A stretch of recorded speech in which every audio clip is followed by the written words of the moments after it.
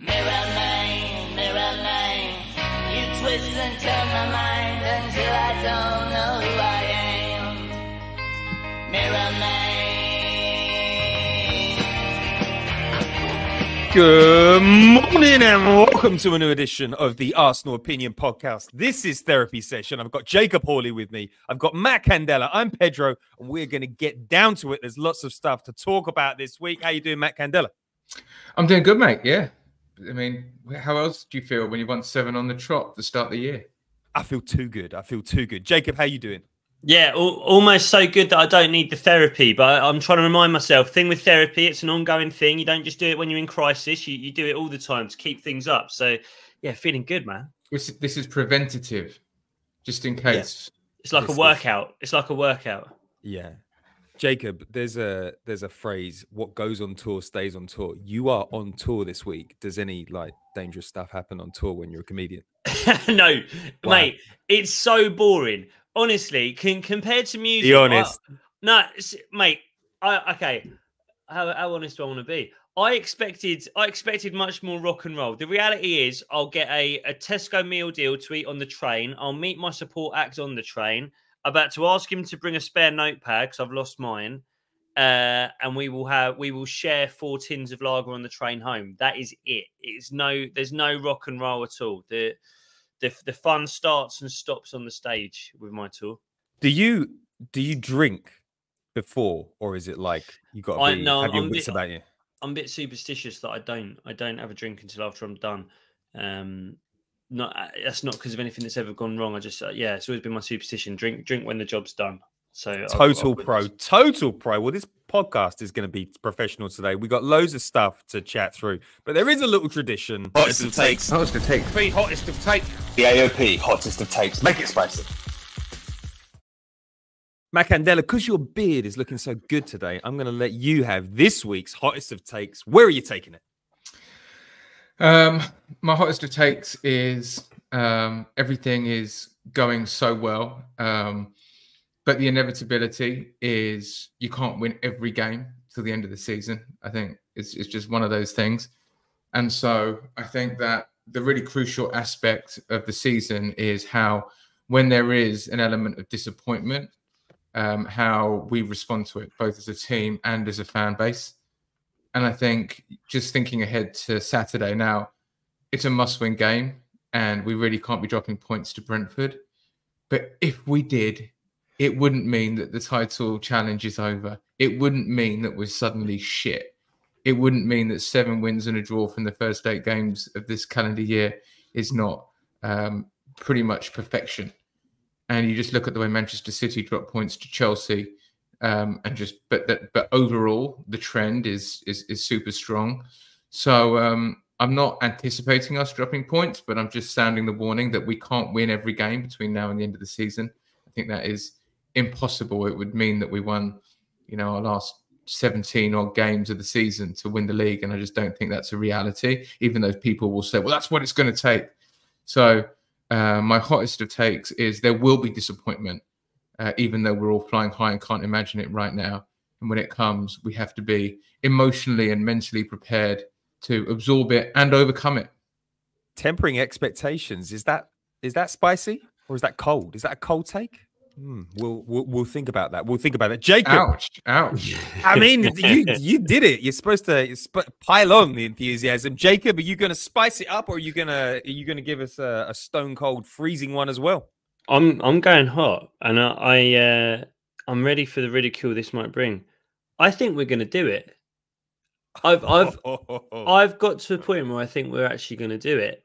It feels insane that watching us beat maybe one of the worst Premier League teams I've seen us play away from home ever was the fixture that made me believe. I'm looking at us and I don't see a more informed side in the Premier League, maybe in Europe. I watched Real Madrid last night. I wasn't scared. I think we can win one of these major competitions. I think we're playing at a level. I think we've found a way of playing. I think we've actually found 2 or 3 ways of playing now, which can beat any team. I think our biggest challenges are away from home, and that's where we look the best.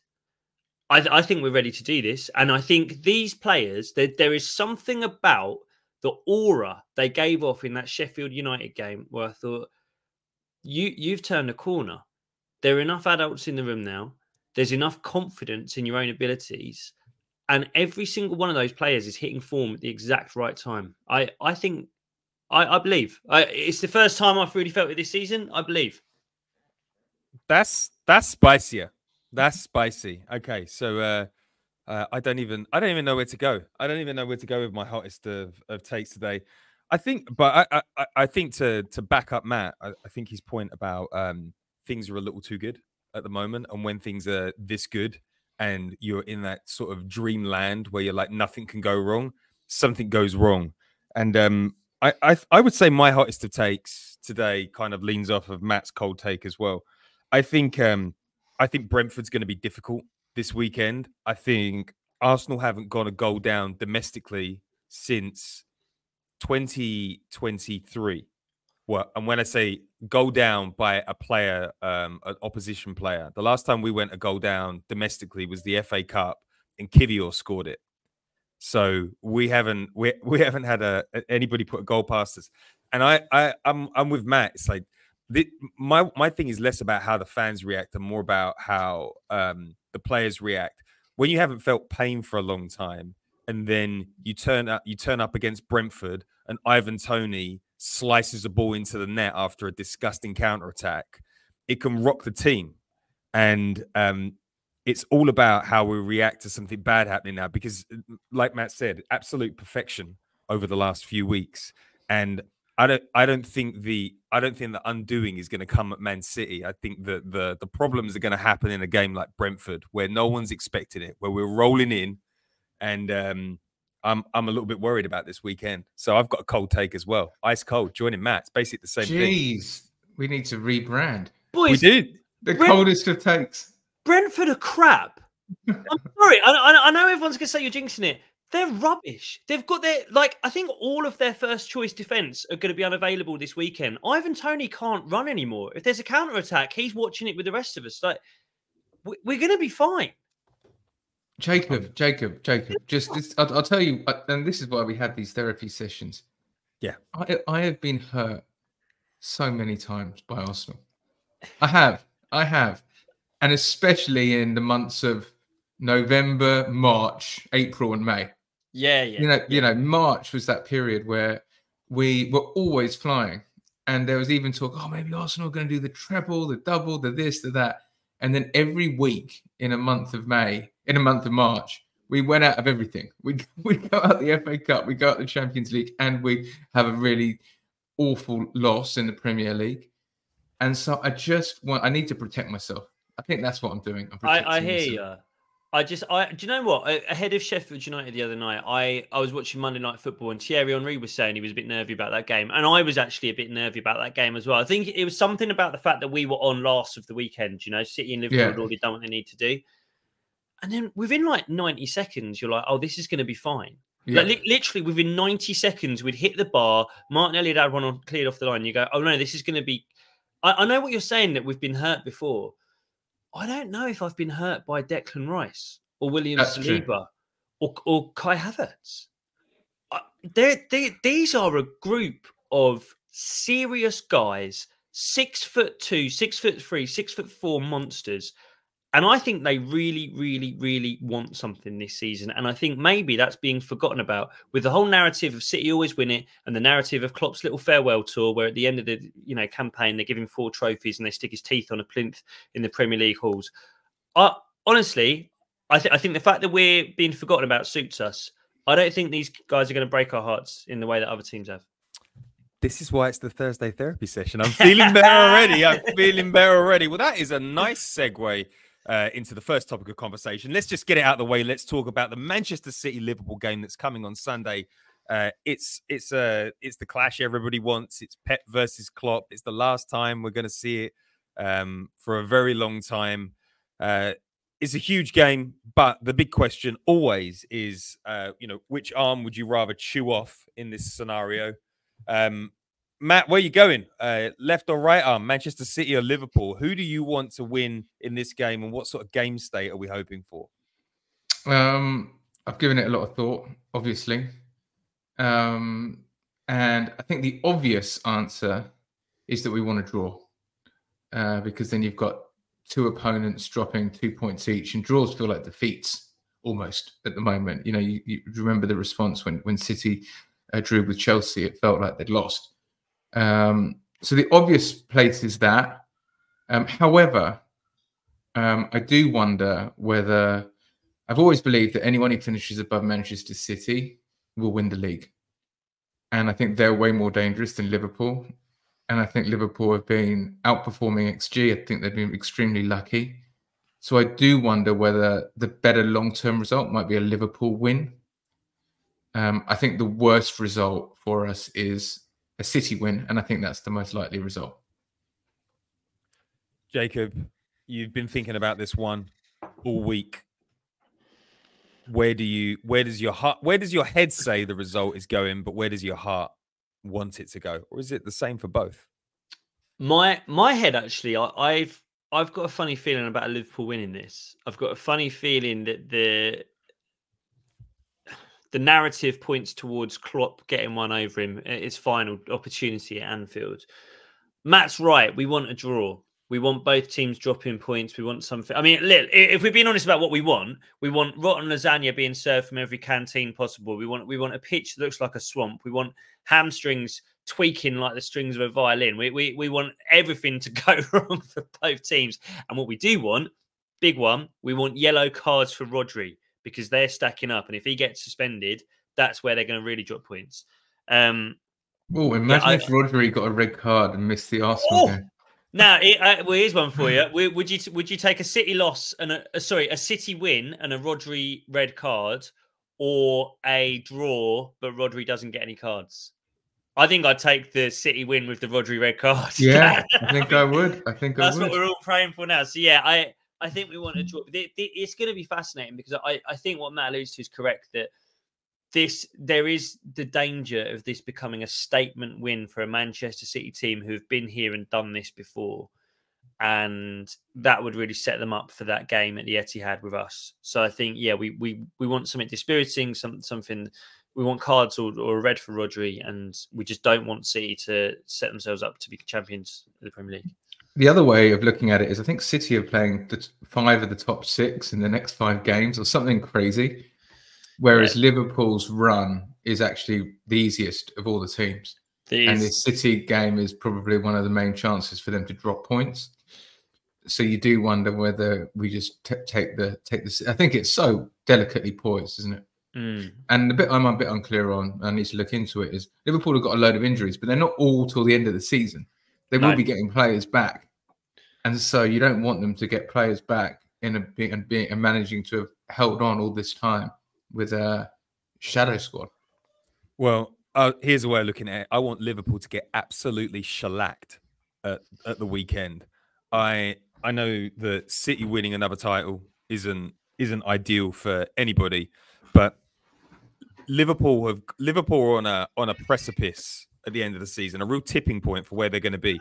If you take away all of those last minute goals, which aren't sustainable, they'd probably be 5th or 6th in the league right now. The narrative, the wins of Klopp's farewell tour are really like propping them up this season, and just a boatload of luck. I mean, that Paul Tierney decision at the weekend was nothing short of disgusting. But Liverpool have been getting that all season, and they've been burning red hot. It doesn't last. We saw how tired they were in that League Cup. And the reason that I think they're going to get walloped is that Manchester City are in no mood for narratives. I think they've been absolutely brutal. No one's talking about it because it's so expected at the moment. But the bigger picture here for me is we don't want a Liverpool title win. Like, firstly, that's not good for the Arsenal narrative. Secondly, it gives Liverpool belief. It gives players that are thinking of leaving a reason to stay on for an extra year. And I just think that Liverpool finishing 3rd this season with maybe a cup double, they're going to lose Klopp.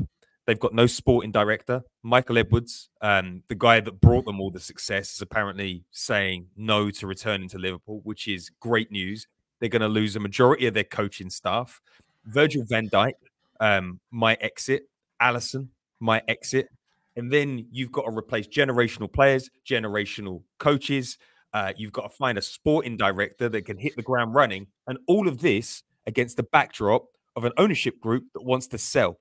To get Liverpool to a state where they were 5 years ago, they've probably got to spend 400 million.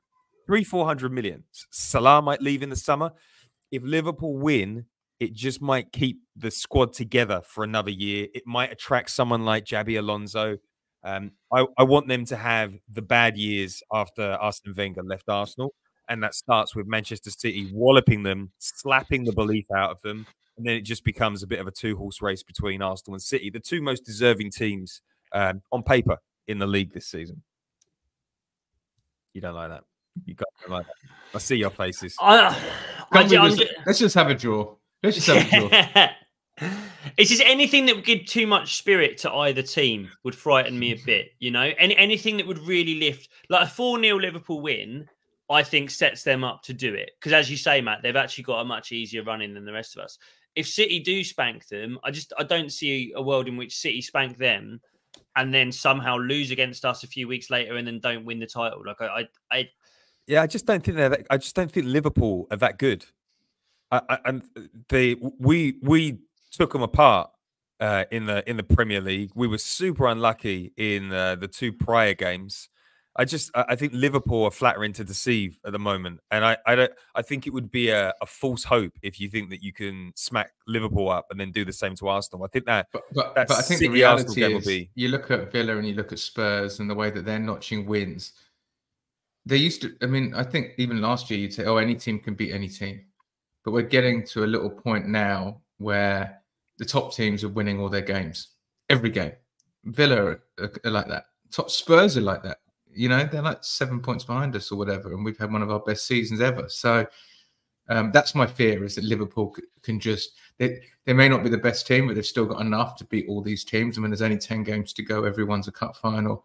They're not in the Champions League. They could do. I've always said I think Liverpool will fall away in April, and we'll be getting really, really anxious until then. And I stand by that. But I will get nervous if they beat City. Yeah, if they beat City, then I feel like the narrative really has taken a grip. But I don't believe in narratives as much as everybody else. So we'll see. All right, let's get on to some Arsenal stuff. I need some support out here. I'm watching the Zinchenko rumors that Newcastle and Bayern Munich are going to come in for him in the summer, that Arsenal are open to selling him. And I'm watching Arsenal fans absolutely rip the player apart, despite our defense being really good before Christmas, despite him only having one error that has led to a goal this season. I feel like we're moving into extreme first world luxurious problems when we're looking at Zinchenko and saying, yeah, it would be all right to get rid of him this summer. Jacob, what's going on here? Is this fair? Have we just got to a point where everything is so good that we can look at a 4-time Premier League winner and say, let's get rid of him. Let's get rid of him this summer. What do you think? For me, there's kind of two separate issues here. One of them is the fact that I completely agree with you, mate, that Zinchenko has got a really weird rep amongst our fans. As a player who came in summer before last, and I think changed things as much as Gabriel Jesus did, I think has had as big an influence on the team. I think changed the way we play, changed the way we build up from the back. I think we look a much better player with him in the team until the last 6 or 7 weeks or so. Yeah, he's got. I don't really get what it is that winds people up about him so much. I can't put my finger on it. I don't know whether it's that he plays in our back line but isn't really a defender. I don't know if it's people don't like that. I don't know whether it's because he feels more Manchester City. I mean, I've noticed Gabriel Jesus getting more stick this year than in other years. I wonder if whether those two don't really feel like Arsenal players. I think the injury thing deserves a mention. I think the fact that he is as unavailable as Jesus has been, really. I think you know, we brought him in as a Tierney replacement because Tierney was so unreliable. He's almost as unreliable as Tierney. I think there might be some. Disagree. I think there might be some sort of, I don't know. I don't want to say personality stuff. He's a very emotional player. I can't tell whether that winds people up. I don't really know. I completely agree with you that he does not deserve the criticism he gets. However, I could see him being sold in the summer. And the only reason I say that, I think we've changed shape in the last 6 or 7 weeks. And I think having a fullback who stays a little bit further outside, who cradles that defence a bit more and who gives us a bit more of a physical presence, has brought the best out of Martinelli. I think it's helped the midfield balance. I don't know if I want to go back to having a left back who inverts and stands next to Declan Rice in the way that Zinchenko did for the first sort of 15 games of the season. So I think there's going to be a surprise sale in the summer, is my theory. And if I was to point at a player, I think it might be one of the fullbacks. I know there's noise that White is going to sign his contract, but that contract negotiation seems to be going on for a really long time, the Ben White one. And then the Zinchenko stuff. I've said this a lot. I can't shake the feeling that that Yuri and Timber came in to take someone's shirt, and we never really got to find out whose shirt he was there to take. And if there's a sale that needs to happen this summer, I think the defence is where we look the most stacked and the most able to lose someone who we consider a regular starter. Zinchenko's 27 years old. He'll have 2 years left on his contract. I've got to be honest, with the injury record, I wouldn't want to give him another contract on the kind of wage that he's on that would take him into his 30s. If Bayern Munich are going to come in with 45 million quid, I think you're insane to turn it down. Matt, I'm feeling the pain in Jacob's voice because I know he didn't want to say those things, but he had to. He had to be honest. Be honest about the realities, and availability is definitely a problem. But to counter this a little bit, Manchester City won 4 Premier Leagues with Zinchenko doing 20-25 games a season. We seem to be getting to a point where there are no weak links in the defence other than Suarez. Would it be better to just add one more body and then have lots of rotation options? Or do you think at 27 years old, this might be the last chance to get a bit of money in and maybe invest in a younger body? I love Zinchenko. I don't think he's going anywhere. I really do. I just think the game that really stood out for me was when we played Manchester United 3-2, and we won 3-2 last season. And we were absolutely battering them at the end for the last 20 minutes. And Zinchenko from left back was literally playing like a left 8. It was just, and it was, meanwhile, he was also covering, he's a covering defender. And the bravery to be able and willing to do that and know that if the ball goes over your head, you can still get to it. If you're under pressure, you can get to it. If someone's pressing you, you can beat the press. He is a Mikel Arteta player. He's David Raya-esque in his bravery and ability to play on the front foot and play forward. So I think he's phenomenal. I think we're all a bit blinded and blinkered by the recent form. But, I mean, it was December where we were up against deep blocks like West Ham and didn't get the result. And I don't think we've just now found the solution for deep block. I think there's going to be deep blocks between now and the end of the season that are really frustrating. And I think having an extra person in midfield with the ability to break the lines like Zinchenko is going to be really, really crucial. So I think he's going to have a really big part in the run-in. So why? So that's that. But why does he have this like negative? Why does he have this sort of negative association? And I think the biggest way I can think about it was the Liverpool game last year, and maybe a couple of others, but it sort of culminated in that. For me, the Liverpool away game last year was the moment we lost the league, because we're 2-0 up, we're playing absolutely brilliantly, and by the end, we've been absolutely pummeled. We've been really lucky not to lose, and suddenly the doubts had crept in for the first time. And I know that it wasn't even that bad a result, but in the grand scheme of things, it felt like it was. And the sort of the culmination of that was Zinchenko getting absolutely skinned and being at fault for that goal. And I think that everyone can picture that moment. Everyone can picture that game state. And suddenly there's this sense that Zinchenko is unreliable defensively, one-on-one. Now, do I think that's the case? I don't think that's the case. I think he is reliable. I think he was up against one of the best players. The numbers point to him being very, very reliable.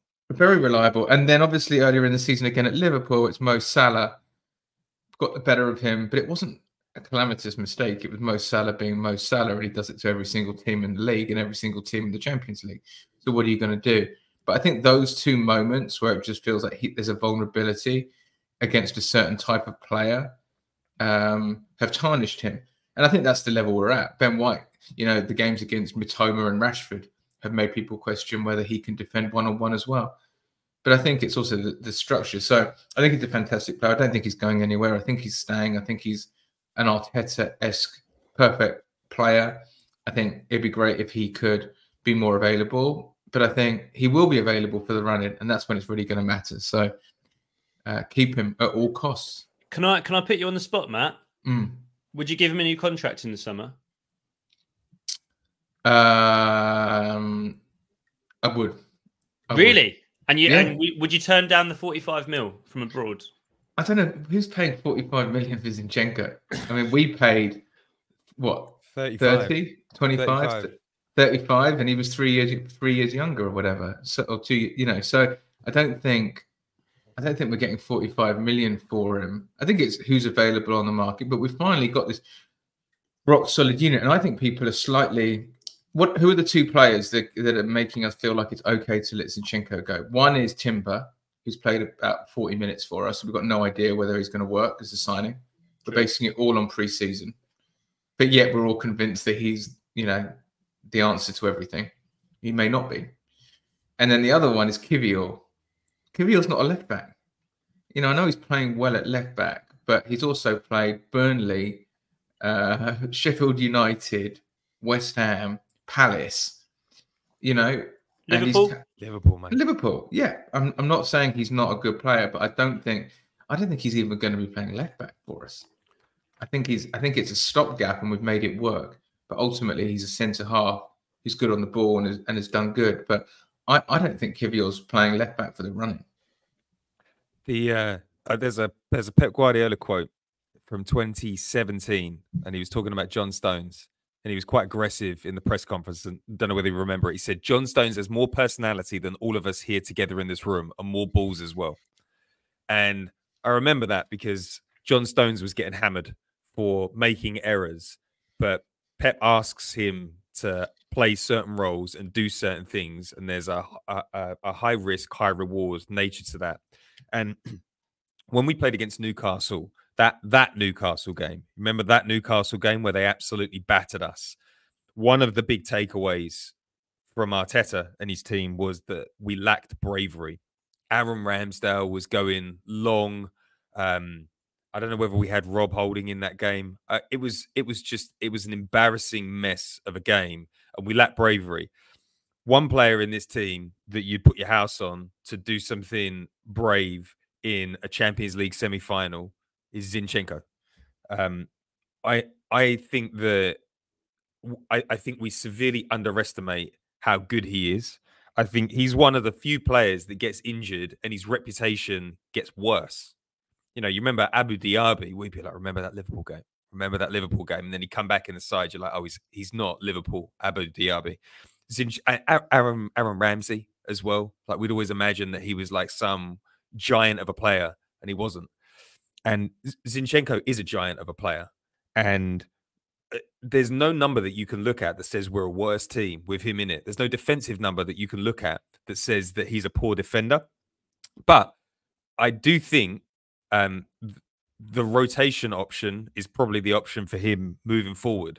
My thing is, yeah, there might be 45 million on the table. I doubt it as well. I don't think many clubs are going to take a risk on those calves.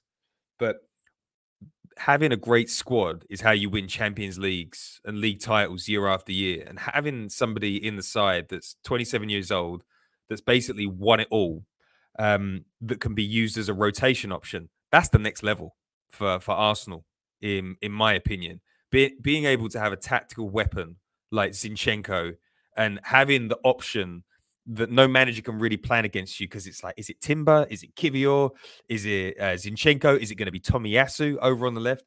I think the optionality is what we lacked at the start of the season, and it's what's helping us in the back end. So I think he's going to stay. I think Arteta loves him. I just think that he'll have a reduced role because I don't think his body can handle it. And I'd be surprised if the rumors are because somebody's interested in him, or the rumors are there because the agent is trying to nudge Arsenal into getting him a new deal. All right, that was a spicier conversation than I expected. Let's move on to XG Masters of the Universe. I know that people call me an XG merchant, and it's true. I absolutely love those numbers. I prefer them to the real Premier League. But there was this great tweet that went up yesterday from at analytic_footy, a guy named Simon. Anybody that works in football analytics has a beard looks like they could be a barista in a fancy coffee shop in North London. Simon says Manchester City have been top for the XG difference every single season since Pep joined in 16-17. Arsenal are on track to break that streak for the first time this season. Really still going. It really is understated how good we are at the moment. Guys, I know that these stats and these tables shouldn't get me as excited as they do, but there's nowhere to look in the Premier League at the moment. There's nowhere, there's no spreadsheet you can lift up and say, this is the problem. We're the best team in Europe at the moment, without a shadow of a doubt, but we're still third favourites for the league. Jacob, does that suit Arsenal after last season? Do you like knowing that we're underlying statistic heroes and nobody's really giving us a chance? Is that good for a young team? It's what leads me to my hottest take that I think we can do it, and I think we might do it. Every week I read more numbers that suggest we're going to do it. Every week there is more evidence that points to the fact that we are playing like a team that does end up winning stuff like this. And this isn't like a freak occurrence. That's what I have to keep reminding myself. I keep getting that pang of anxiety, that flash of, oh, the bubble's going to burst. And then I remind myself, this isn't pot luck. Like, no one's on a sort of Joe Willock, Newcastle, Steve Bruce style hot streak that's going to end soon. We've been trending towards this for quite a long time. We've been steadily building, steadily adding things, steadily getting better. And the numbers have just gone up. And you have to look at the next, 3 months and think, why would the numbers go down? Look, what? Obviously, there's that Etihad fixture. Aside from that, where are we going to suddenly start conceding goals? Why would we suddenly stop scoring goals? We've not got like a single point of failure, a Haaland who might, do a hamstring and then we stop scoring. Everyone across the pitch is scoring goals. We've got so many different ways of creating chances between set pieces, between the way we build up from the back, between the way that we transition on people quickly, between creating turnovers where we press defenses. Like, this all works. Do you know what I mean? We have to keep reminding ourselves that none of this is an accident. It all works, and we're getting better week in, week out. Like, this is real. The numbers should be telling us this is real, and we don't need to get as anxious as we are. Matt, these underlying statistics, they've been floating around for a very long time, and performance matches. So it's not like a sleight of hand, like it was maybe season 2 of the Arteta project, where it was, I was coming on the podcast. I say we're top of the second half of the season table. The underlying statistics point towards us getting better. These are real underlying stats backed by real performance on the pitch. Does this start to feel to you, Matt, like 1998 post Christmas when they had that big team meeting? Maybe. Like I hope so. I mean, you've got to remember we were underperforming XG at the end of last year, which is that 2 months ago. Now we're overperforming XG. We're overperforming. Our XG against Sheffield United was 1. No, we were overperforming our XG last year. And I'm talking about the end, like just that spell before Christmas, where the numbers were good, but we weren't scoring the goals. Now, our XG against Sheffield United was 1.84. We scored 6 goals. So you can't have it both ways. But now we're overperforming XG when we're battering all these teams. Our XG isn't 6 or 4. It's under that. So long may it continue. But I think it's always the case of let's just keep our feet on the ground a little bit and go. We normally end up normally everything balances out over a season. And the question is our XG going to be enough to win the league? And I think it's going to be really, really close. Obviously, I'm delighted by what's happening. But if we think that just because we're smashing everyone now, we're going to smash everyone to the end of the season, then I think we're going to be massively disappointed. I think there's going to be games where we're up against deep blocks, where we're reliant on set pieces for breakthroughs, where we need a bit of luck from the ref for a penalty, from a bit of VAR, all of that sort of stuff. So I don't want to just suddenly say that everything is hunky-dory. But certainly it's tracking in the right direction. The big question for me is, have we peaked at the right time?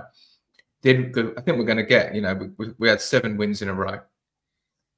Was now the right time to get 7 wins in a row, or was the last 7 games of the season when we've got all those tough away games the right time to get 7 in a row? And can we do both?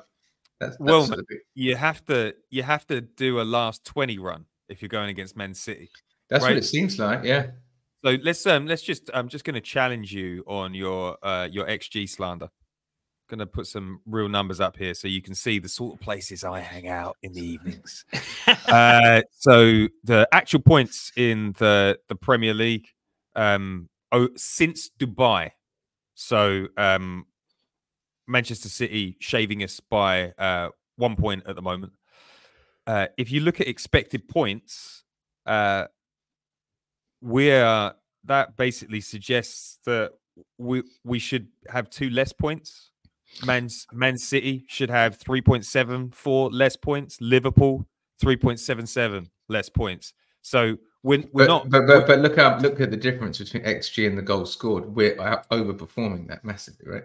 But an XG of 1.8 against Sheffield United, we're still winning the game. Yeah. Like the only thing we're overperforming is scoring more goals. Is the difference between winning and battering. Maybe we shouldn't be battering as many teams. Yeah. But it's not like Spurs, where it's like they shouldn't be winning games, or Liverpool, they shouldn't be winning games. So 100%. But it's still amazing. I keep on looking at that Premier League table, and I'm like, our goal difference is disgusting.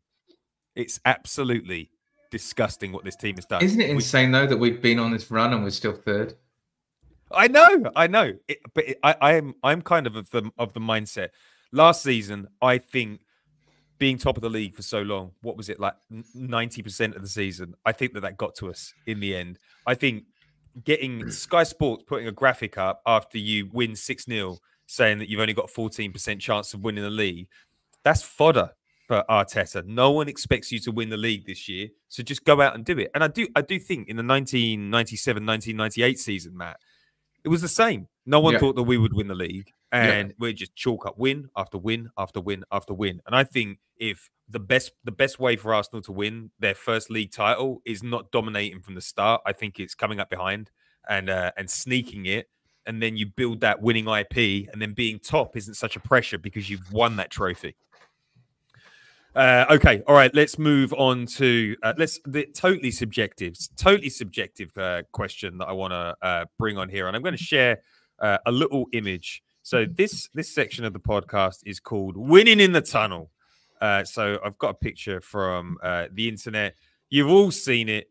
It's David Raya, Ben White, Saliba, Gabriel, Kivior, and Declan Rice looking over at the Sheffield United players, making them look very small. This is like when you've chatted to the wrong girl in a bar, and then there's a lot of tall guys looking at you, and they're going to give you an absolute whooping outside. Guys, I know that sometimes when things are going well, you read into everything as amazing. I want to talk about beating teams in the tunnel because I've spoken to people at Arsenal that were around during the invincible era of Arsenal, and they would say Arsenal would have teams like Derby beaten in the tunnel well before the game, and the best Manchester United teams had teams beaten in the tunnel and referees beaten in the tunnel. This Manchester City side right now, people are writing off the game 3-4 weeks out. They know they've got absolutely no chance. Arsenal have not had that scary magic stardust, but I think we're starting to get to it now because Sheffield United did not look like they had a plan for us, and they looked beaten after 50 minutes. Jacob, do you believe that you can beat a team in the tunnel with reputation alone? What do you think? 100%. 100%. I think we're frightening teams. I think if you're a team who has any kind of uncertainty, be it with your manager, be it with your fans, be it with one of your players, and you look at the fixture list and you see Arsenal coming to town, you wet your knickers. You're in trouble. We're coming to empty your stadium. We're coming to embarrass you. We're coming to put you in a position where your manager has to answer difficult questions in press conferences. And when you look at that tunnel now, I mean, it's one thing I was going to ask you, Pete, when I was looking at that image. How does it change if it's Zinchenko stood 2 places back there? Is that still as intimidating? Zinchenko is the small guy in a bar, and you bump into him, and you're like, "Oh, fuck off, mate!" And then he pulls out some mad shit, and then his mates turn up. Yeah, he's biting your neck or something like that. He's doing something really outrageous. it's funny because we've obviously got City coming up, and that's the. I don't want to look past Brentford or indeed Porto, which is a huge game, and I'm buzzing for that. 'Cause I'm going to that, and I haven't been in my seat in ages. I think back. I can't remember if it was last season or the season before, where there was an incident on the touchline where De Bruyne had a little bit of not quite fisticuffs, but a bit of a push and a pull with Arteta. Do you remember that? Yeah. And I didn't love that because at the time I remember thinking, I wish someone was backing him up. And if you could just picture right now how De Bruyne might feel if he went to sort of have a bit of a push and a pull with Arteta and looked around and saw Gabriel, Saliba, Kiwior, Declan Rice all stood there. David Raya as well. Let's have it right. Interesting facts about David Raya, by the way. I noticed the other day that he's got a very sort of like almost sort of ski slope model-esque nose. Have you noticed that? And I thought, nose. Well, he has got a lovely nose, and I thought to myself, has he had a nose job? Well, that's funny for a sort of an active Premier League player to have had a nose job. Do you know what it is? It's a nasty nose break that he had fixed. Exactly that. Yeah, when he was at Blackburn many moons ago, someone wrapped their shin around his face, bless him, and he had to have his nose put back together. Anyway, Kardashian noses aside, we got some serious monsters in the tunnel now, and if I think back to the Arsenal I grew up with the Invincibles and the team just before that, Petit, Dixon, players like that. We were always, the foundation of our team was a big physical team who could play football. And then after that, with the move to the Emirates, we moved to a sort of smaller, tactical, younger, and it was that way for a very long time. And I feel like we're back to having our wall at the back now. And we're scary. Matt, what do you make of beating teams in the tunnel? Do you think we've got an intimidating crop of young players now? Are they starting to put fear into opposition players? I mean, I just think you always used to just think about great Arsenal teams as it was, if you want to play, we'll beat you. If you want to fight, we'll beat you. And I think that's what we lost over the years because it was Arsenal don't like it up and they don't like coming up to wet away games up north. They're small. All of those sorts of things. And now we've managed to just completely overcome that. And I'm so pleased because the Premier League is just, you've got to have a certain size to you. I just don't think you can be diminutive. You know, City have got your Bernardo Silvas, but they've also got your Haalands, your Rodris, your big defenders, your Edisons, all of that sort of stuff. So I think we've got the perfect balance. I think we are intimidating people early. I love to see it. I used to love it in the crowded tunnel at Highbury, and you see Vieira and all those like Thierry Henry coming out, and they look like racehorses. Even Pires, by the way, the archetypal French playmaker, 6'3". Yeah, all big, all big players. So I think it makes a difference, and I think long may it continue. But I did love that. It's if we go on and win something, I think. That image will become quite iconic. Zinchenko, do you remember Train Spotting? Zinchenko's Begbie. He's Begbie. I thought you might say that. Yeah, you don't expect it, but don't mess with Zinchenko. Yeah, I'm with you guys. I still can't believe that the biggest confusion. Oh, the biggest confusion. That's bad English. The thing that confused me most about the Wenger era was going from having Tony Adams, Patrick Vieira, Petit. Going from that to like, I think that we just need really small players that are technicians. We don't need physicality to win in the Premier League. That was one of the weirdest pivots I can ever remember. Just absolutely bizarre. And I love that Arteta has come in and addressed it. He wants a big, intimidating team that can go toe-to-toe with anybody. And I do think one of his realizations against Manchester City last year was they were much more physical than us. They pushed us around a bit. And he's more than addressed that this time around. Kai Havertz, Declan Rice have been absolutely magnificent signings. I do want to talk about, I was going to talk about Kai the Magnificent. I only put it in there to wind you up a little bit, Jacob, because I know that you went quite hard at young Kai at the start of the season. But there is I've come round.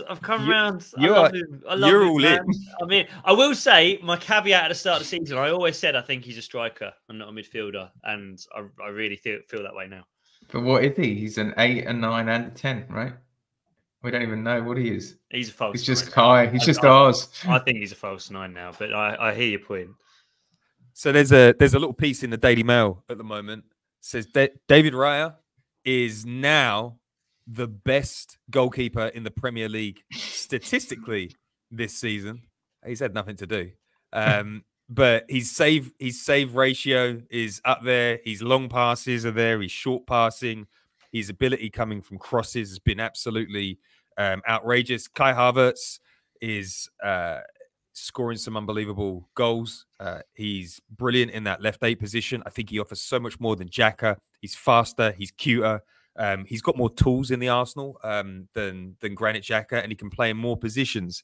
Is it time for Arsenal fans to reassess the summer? Because we didn't feel this way in November, and are we going to start realizing that it always takes 6 months for players to bed into this Arteta system? Because even Declan Rice, I know he's been good from the start, but the things he's doing in the attack in third at the moment, did anybody expect that? I mean, his free kicks. I mean, everybody that Arsenal bought in the summer is getting better and better and better. Is it time to stop doubting this talent recruitment that we've got? Yeah, we do. I'll tell you what, I'm actually nervous about Ramsdale playing this weekend. Oh, yeah. And like, who would have thought that? But I'm like, we've got a great unit. David Raya is so calm. Everyone's got used to him. I love the way he plays. His distribution's so good. He keeps things out. And now I'm a bit worried about the anxiety. And Ramsdale sort of gets my heart racing a little bit. In a good way, but also not such a good way. My brother always sends me a picture. He's like, when Aaron Ramsdale's about to play, he sends me a picture. Do you remember when Aaron Ramsdale, I think it was against Southampton, he saw a pigeon and he started watching a pigeon before Southampton scored a goal? That's Aaron Ramsdale. So I love the player, but that really is Aaron Ramsdale. It's like the Simpsons, Homer Simpson seeing a butterfly or something. It's Jacob. Yeah. What have you made of the summer signings? Is it time to say 10 out of 10s across the board? I think you're bang on, mate. I think you're 100% bang on. And let's not pretend that we haven't dropped points in games this season. Let's not pretend that we haven't dropped 4 points against Fulham, and there weren't points in those games where we could have got a bit more from some of those signings. Let's not pretend that. I look back at the Newcastle game we lost. I don't think Raya was great for that goal that we conceded. I thought the Chelsea goal where Mudryk scored, we dropped points at Stamford Bridge. Let's not pretend that because they're good now, it doesn't matter that they were a bit off at the start of the season, because we might come back at the end of this season, and for all the graphs telling us we've got the best XG in history, and for all the stares that we give people in the tunnel, we come second in the league because we fucked up at Stamford Bridge, at Newcastle, and dropped points in games we didn't need to. So let's not pretend that the fact that they were a bit off in the first half of the season didn't cost us points, because it did. But looking at where we are with them all now, we're a different team to this time last year. We're just more serious. Everything's more serious. The thing that's going to drive me mad on Saturday, I'm less worried about him looking at pigeons. I'm more worried about him turning around and sticking his tongue out at Brentford fans when I want him throwing the ball straight to Martinelli. That's one of the biggest things with David Raya. No arsing around. Just get it out. Just get it out to people quickly. There's other players across. Kai's finish against Sheffield United, by the way, so good. One of my favourites of the season. A proper striker's goal. Yeah, just slots it. It was like a snooker finish. Just across the board into the court, side netting. That's as nice as we've seen one of our forwards do. And I've got to be really honest with you, boys. And this is a conversation for another day. I'm feeling very differently about what we need to do this summer. When I've watched Trossard, Havertz, and we know we've got Jesus coming back, all doing that number 9 position, all in different ways, but all very effectively. When there's nothing on the market screaming out to be bought, I'm really liking what we got at home. Declan Rice, I think you're bang on what you say, Pete, that he's improved. He's improved massively. And I love when he gets a chance. It's a bit like when you let the horse properly run. When he goes left 8. You sit a 6 next to him and go, have a gallop today, boy. We're going to take the reins off, take the blinders off. You have a good old run around the paddock. Though, mate, those legs, when he gets going, and it's also what it does for our press from the front. Imagine that. imagine you're a lower level Premier League centre back, and you're already having a bit of a torrid season. You've conceded a lot of goals, and you turn up and you go, right, I've got Kai Havertz running behind me. He's got legs coming out of his ears. He's going to get onto every loose ball, and then as soon as I get the ball from my keeper, I've got Ødegaard and Declan Rice running at me like maniacs. We must be the most stressful team to play against, and so much of that is down to Havertz and Rice. They've been sensational. And Declan's a big boy. But when he stands still, his sprint from a standing position, when he's like, "Oh fuck it, I'm going to run for this," you're like, "Whoa!" I would say he's one of the when he gets up to speed, he's one of the fastest players in the team. Completely agree, you just don't notice it, and then you see him gallop. The recovery pace is unreal. Just how many times are we in a negative situation, and then it's okay. The ground that he covers, Matt, it's ridiculous. I mean, I tell you what, I've got to hold my hands up. I spent a good sort of 2 or 3 months start of this season going, but he can't do what Thomas Partey does. He can't drop his shoulder and pass around corners. He can't do a one-touch, blah, blah, blah. And I tell you what, as soon as Partey came on that pitch against Sheffield United, I was going, he can't run. He can't recover. He can't do what Declan Rice does. And that really shows that the baton's been passed. It does. So we're gonna finish up the podcast on that little joyful note. Unless anybody's got anything else that they want to say, but I feel like we've had a good therapy session today. Got a lot out in the open. It's good for guys to talk. Have you enjoyed it? Predictions for the weekend? I'm gonna go 3-1. I feel good, man. I can't. This train don't stop here, boys. It really doesn't. 3-1. Matt? 4-0. And now it's going to be a 1-1, isn't it? But I'm going to go, I'm going to go 2-1. Arsenal go a goal down after like 20 minutes. Like we're going to have a little bit of something go wrong. We're not quite Man City yet, but I still think we might need a bit of that. We might need a bit. That might do us good, I've been thinking this about the Porto tie, that turning something around will really do us a bit of good. Maybe turning something around against Brentford would really do us good. Agree. Okay. All right. Well, that takes us to the end of the show. You've been listening to Jacob Hawley. Jacob, where can they find you on the internet? Instagram @Jacob Hawley. Be lovely to see some more Gooners on there.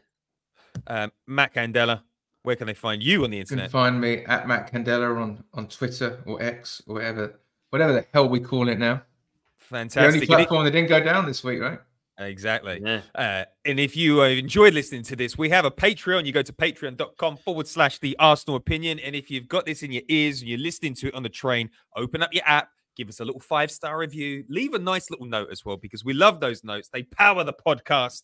And on that note, we'll be back for a Before the Whistle on Patreon tomorrow. We'll be live on the Whistle on Saturday, and we might even sneak a cheeky one in after that massive Manchester City Liverpool game. As Jacob said, it is a game of jeopardy for somebody out there. I don't know whether you did say that. You might not have, but we'll just pretend that you did. It's a good line. I'll take it. It is a good line. It is a good line. And I will say, on that note, ciao for now. Thanks for listening.